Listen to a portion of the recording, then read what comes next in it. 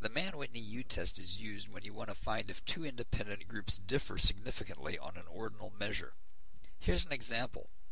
Do math majors and psychology majors differ in their sense of humor? 5 math majors, Group A, and 6 psychology majors, Group B, are asked to rate a comedy movie on a scale of 1 to 10, where 1 is not at all funny and 10 is extremely funny. Here are the scores for the two groups. We want to find out if the ratings of Group A are significantly different than the ratings in Group B. More formally, the Mann-Whitney U test is testing the null hypothesis that the distribution of both groups is equal. Here's how the calculation works. Let's pretend that we have a competition where every person in Group A competes against every person in Group B. In this case, that would make a total of 30 matches. The null hypothesis is that the teams are equally skilled, so there should be 15 wins for each team.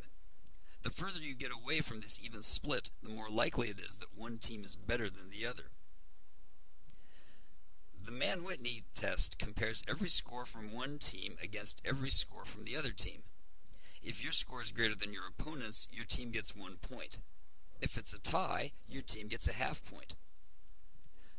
The rule is to start with the group that seems to have the lower scores. In this case, it's pretty clear that that's Group B. Looking at the score of 2, you can see that it doesn't beat anyone's score in Group A, so that earns 0 points for Group B. Now look at the 5. It beats only one score from Group A, the 4, so that means 1 point for Group B. The 3 doesn't beat anyone in Group A, so it earns 0 points for Group B.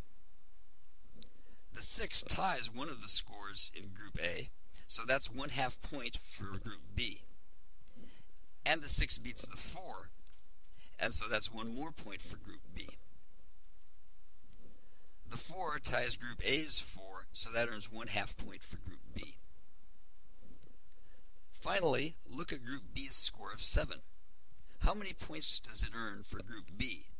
Stop the video now and see if you can figure it out. It scores 2.5 points for Group B because it ties the 7 in Group A and it beats the 6 and the 4.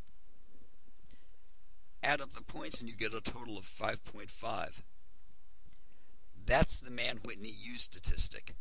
If you look up that value in a table, you'll see that a value of 5.5 has a probability of 1/10, 0.1, so there isn't a statistically significant difference between these two groups. What would have happened if you had started with Group A? You would have come up with a total of 24.5. The rule is to choose the smaller total as U.